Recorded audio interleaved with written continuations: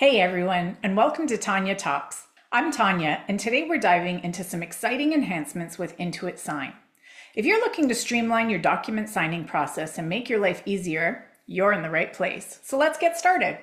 First off, let's talk about what Intuit Sign is. It's a powerful tool that allows you to send, sign, and manage documents electronically. We heard your feedback and updated its abilities to bring you a new and improved version. The enhancements we've made now send you requests using either an access code or cell phone number as the authentication method. I won't be covering the mobile authentication method in this video, as the new access code verification will be able to serve all your customers and pretty much replaces it. As well, there's a new drag and drop ability which lets you obtain signatures on PDFs of non-CRA documents such as engagement letters. Let's take a deeper look at how this new version of Intuit Sign works. If you've used Intuit Sign previously, you're still going to access Intuit Sign the same way you did before. When you're in a return in Pro Tax, you'll see and select the Request Signature button. Whether you're in a T1, T2, or T3 module, you can select up to 5 documents and have your client sign. Notice some of the forms are grayed out. In Pro Tax, only the forms included in your return will be available to select. If you have more than 5 documents requiring signatures, you're going to need to create a second request. Once you select Next, you'll notice that there is a more streamlined look and feel to Intuit Sign. There's no longer a wizard, but one single page with a left navigation pane for you to review the documents, recipient information, customize your message, and set reminders and expiration for the signature link. So pretty much all the same functions you had before, just in a prettier way. You can also scroll through each of these sections so that you can visually focus on the area you're working on. The Documents section shows all of the documents you're requesting signatures for. You'll be able to rearrange them and delete them. New is a column for document type.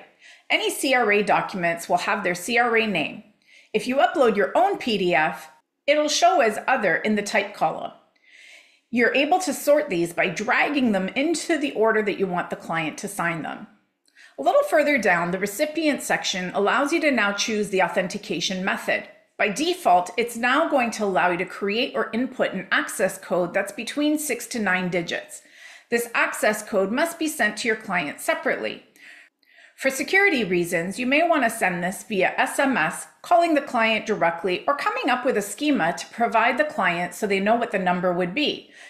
For example, creating a 9-digit code that is 2 digits for the year of return, 3 digits for the last 3 numbers of their SIN, and 2 digits for the month of birth and 2 digits for the year of birth. This allows you to send emails to customers without having to customize each one. Who doesn't like sending out bulk emails and reducing the amount of work you have during your busiest season? Make sure you verify the email address is correct in this section, as it will pull from the information in the return and requests get sent to this email address. If the information's incorrect, you can quickly edit that information from this screen. How are we doing so far? Having clear and concise visibility helps make sure you're doing what you need to do, preparing it in an organized fashion. Let's continue looking at creating the request and how to automate some of the information being sent to your clients. If you don't have to do it, let the system do it for you. In this new and improved version, we've separated out the message section, which allows you to customize the email message your client will receive. You'll notice a variable tag for the client's name, right about there, which allows that information to pull in from the return, personalizing the content. This is similar to the original Intuit Sign feature. You're able to see a preview of your client's email experience from here as well. The final section, Reminders and Expiration, has changed just a little bit and is more streamlined to manage. By default, requests will automatically expire after 30 days. You don't want access to sensitive information being available for too long of a period. What has changed is the ability to set an expiry anywhere within a maximum of 60 days. We've also remined the first reminder after sending the request, but still allow you to set a reminder cadence. Once we're finished, we would click the Next button. Now that we have all of our settings completed and documents chosen, the process moves into the Signature Request section, which allows you to view all PDFs and their signature boxes. Now, if you'll recall, we added a document that was our own engagement letter in PDF format. If you have any PDFs that are not a CRA document, you have the ability to insert into those document signature fields, signing date, and text for the signer. This now provides you with the ability to obtain signatures from your clients on any type of document as long as it's in PDF format. This will allow you to capture multiple signatures on a 1032, but this has to be sent as its own request since the behavior pulls both spouses' signatures into one document.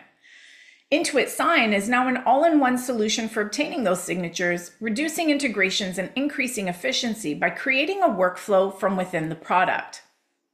When you click Next after this section, it will allow you to review all of your information one last time prior to sending. This is still the same as the original experience. However, once the request has been sent, the Got It button will close the request box. Any requests you've made will appear in the eSig tab in Pro Tax, but we'll get to that shortly. Now that we know what your process looks like, let's take a look at what your client's going to experience.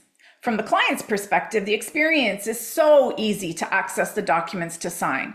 This will be extremely helpful for those clients who aren't tech savvy. They receive a more modern looking email which contains a review link that will then open in a browser and prompt them to enter the access code or their cell phone number depending on which verification method you chose. As I mentioned earlier, that access code replaces the cell phone number and can be sent by email to all of your clients. So no need to worry about that authentication failing. Your clients do not need to worry about setting up an account or remembering any passwords. They're able to scroll through the documents you sent or use the next buttons at the bottom to proceed to the signature fields. When they click on the signature boxes and type their name, it will create a signature. Once the client has submitted their signed documents, then they'll be able to download those documents for their own records. As you can see, this is a pretty seamless experience for your client. There's no confusion about what they need to do, and it also opens up your bandwidth because they're able to do more on their own. Earlier, I told you about the dashboard where all your requests will be kept. Let's take a look at that next. You may have noticed a tab earlier beside the FX module called eSig. This is where all of those requests that you sent are stored. As you can imagine, this is going to get busy the more that you use it. It's why we've created hyperlinks and filters to help narrow down what you've seen.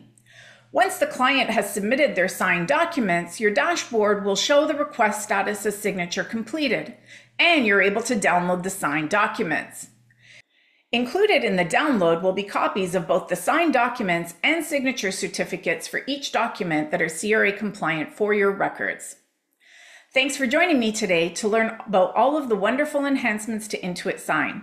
Currently, this feature is included with your Pro Tax subscription, but as with anything, this could change in the future. Feel free to like this video and leave me comments to let me know what you liked, didn't like, and even suggest topics you'd like to learn about in future videos. I hope to see you again in another session. Have a great day.